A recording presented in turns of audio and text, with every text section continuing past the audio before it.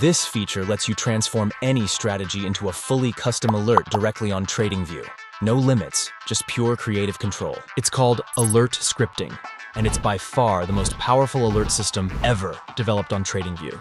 We're putting that power right into the hands of every trader. We'll guide you through everything you need to know, from placeholders and operators to syntax and real-world script examples. By the end, you'll have the skills and knowledge to build the most powerful alerts and take part of, or your entire strategy to the next level. So what exactly is alert scripting? Simply put, it's a way to create fully custom alerts from the ground up. Unlike basic alerts, which are predefined and trigger on simple signals, alert scripting allows you to build alerts for just about anything you can imagine. Each alert script is made up of 3 key components: placeholders, operators, and the syntax. Once you understand these, you'll be able to create any alert you can imagine. We'll start with placeholders. There are over 100 placeholders available when combined across the price action concepts, the signals and overlays, and the oscillator matrix indicators. And they can be grouped into 7 main categories.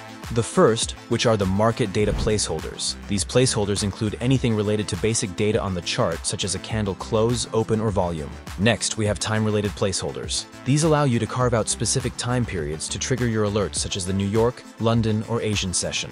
External placeholders allow you to use up to 5 external indicators as a part of your script. For example, the MACD, the Bollinger Band, or a moving average. They all can be combined with the features of the LuxAlgo indicators to create more complex alert systems. Next, we have Custom Alert Creator placeholders. These allow you to reference a setup that you might have created using our previous alert system. Next, we have sequencing placeholders. These will help when creating alerts using the steps feature, or if you're invalidating a condition. Which now brings us to the toolkit-specific placeholders. These are placeholders that are exclusive to each of the 3 toolkits and provides you with direct access to all the features within each indicator. And finally, UDP, or user-defined placeholders, lets you create a brand new placeholder based on a set of conditions you define, and then you'll be able to reference those conditions in the future by just using that placeholder name you created earlier. Now this is a lot to take in, but stay with us, because we'll be showing you examples of using these placeholders shortly. But before that, to make use of these alerts, you'll be using them alongside what are called operators. These can be broken down into 3 categories. There are comparison operators, which, as the name suggests, can be used to compare 2 or more items. For example, to check if 2 items are equal, greater than, or not equal to each other. There are also cross operators that help identify the exact points where 2 values intersect. The logical operators will allow you to connect blocks or conditions together. This will be done using the key phrases of AND or. And finally, we have the historical referencing operator, which allows you to access past data. To start using them, go to the settings of the indicator. Scroll down to the alert scripting section. And this is where we can start combining our placeholders and operators to create alert scripts. So let's break down the anatomy of a few alert scripts here. This script is for the oscillator matrix. We're checking for a bullish divergence occurring during bearish overflow, but the hyperwave must also be below the 50 level and has started to trend higher. Now, to break down this script, we have 5 placeholders and 6 operators. 3 of those operators are logical operators, 2 are comparison operators, and 1 is an historical reference operator. Placeholders are always enclosed in curly brackets. This is how the script knows they are placeholders, and the operators are being used to collaborate those placeholders. So we have a placeholder that is first looking for a bullish divergence, but the AND operator ensures that this condition will not be true unless there is also an oversold bullish hyperwave. Once both of those conditions are met, it then looks for an overflow reading that needs to be below 50%, and the current hyperwave reading needs to be greater than the previous hyperwave value. And if this hyperwave reading is true, it means the hyperwave slope is upwards. Now, this is an example where we use the AND operator. The AND operator means that all those conditions must be true at the same time in order for the alert to be triggered.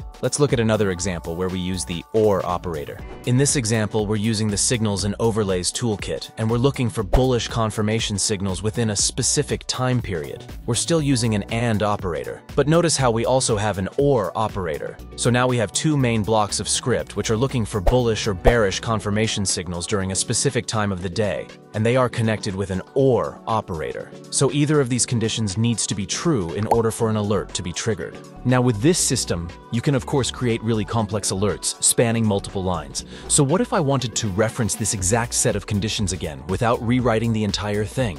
Well, that's where UDP, or user-defined placeholders, comes into play. This will allow us to easily reference this set of conditions at any point in the future without rewriting the entire script. For example, to access these conditions again easily in the future.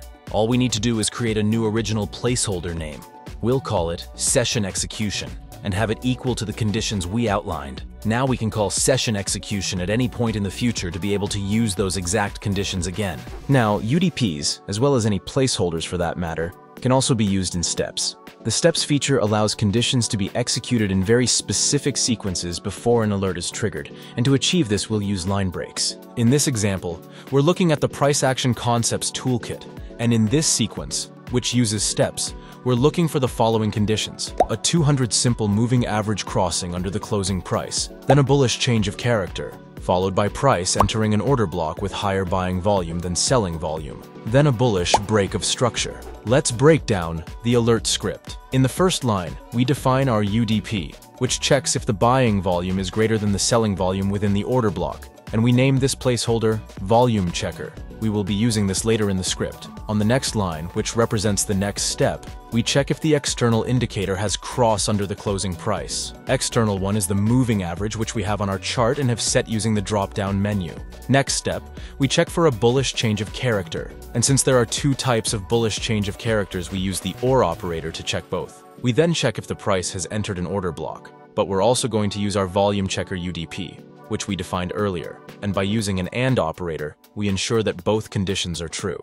So we're checking if price has entered an order block and that buying volume is greater than selling volume. Once these conditions are met, we move to the next step, which is checking for a bullish break of structure. But we can add further logic to this. We can also incorporate an invalidation step using the invalidate feature. We will have it restart the sequence from step 1 if at any point during these steps a bearish change of character forms, or if the number of bars between steps is equal to or greater than 40 candles. This will ensure that the sequence happens exactly how we defined it, and also that the steps are not too far apart. This is a great example of how you can use the alert scripting feature to create really complex alerts for your strategy. Now, as much as we've covered today, we're still only scratching the surface of what's possible with this new feature. But we hope this video gave you valuable insights into how alert scripting works and how the scripts can be constructed. We're excited to see how you'll use this feature. Let us know about your experience in the comments, and be sure to join our Discord community to provide feedback and help shape future updates to this feature. Thank you for watching, and until next time.